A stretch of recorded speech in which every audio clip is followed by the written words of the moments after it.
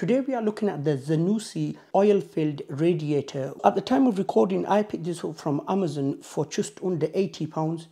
If you want to pick this up or know more about it, click the first link in the description box below.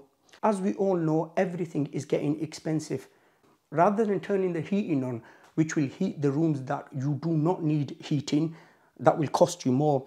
I know this isn't cheap, but it's cheaper than turning the heating on for the whole house if you just need heating in one room.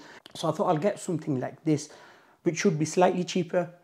If you do have any other solutions, please do let us know in the comment section below. Me and the rest of the community will really appreciate that.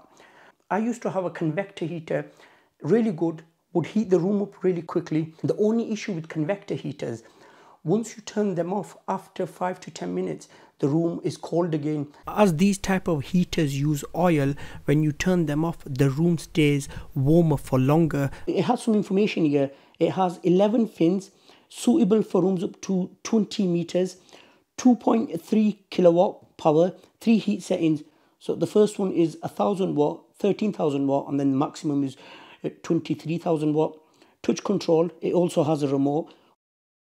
Power cord. It does have the overheat and tip protection as well. If you or a child or a pet accidentally knocks into it, as soon as it goes till about there, it will shut off. That's a good feature, that.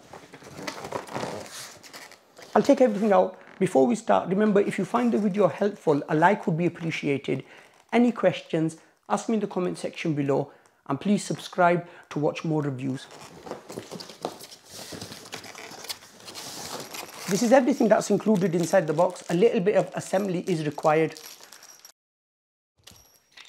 We need to attach these two. The remote control comes with 2 AAA batteries. Yeah. My little son's here, he's helping me. I'm making... Okay. So register for a free 2nd-year guarantee. Okay. An instruction booklet. I don't grab it. It's a well-written instruction booklet. You hold on to that. That's the cable. We don't need any tools. It's all done by hand. And we get this little key. Place it on top and just tighten it by hand. I don't think you I can't.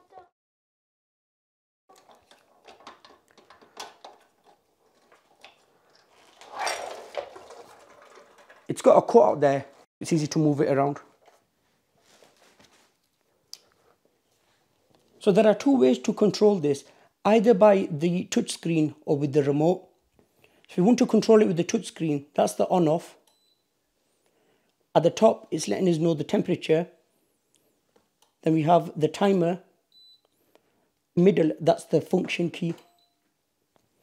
So when it's showing us 1 indicator, that means it's on 1000. If you push it again, that's on 13,000. Then if I push it again, that's on 23,000. We can also decrease or increase the temperature and also set the timer as well. It does make a bleeping sound when you push the buttons. Same thing on the remote. So we have on off, then we have the M button there, so that's low, medium and high. Temperature up or down. You could also set the timer from the remote as well. Just to quickly mention, after 1 minute, the screen will go off. It is still on because you could see this little symbol there letting us know that the heating is on. My friends, this is me doing a voiceover. I did actually record some extra footage after using this for 2 weeks. I accidentally deleted that footage. I bought this to use in my office. It's been absolutely fine. I have had no issues at all. As I mentioned at the start of the video, this being an oil-filled heater, it does hold the heat. I am really happy with this. As I mentioned before, I will link it in the description box below. So if you are using this heater or any other type of heating, please let us know in the comment section below what your thoughts are. I hope this video has helped someone. If it has, give it a like and please do subscribe to watch more reviews. Thank you so much for watching. I'll see you in my next video.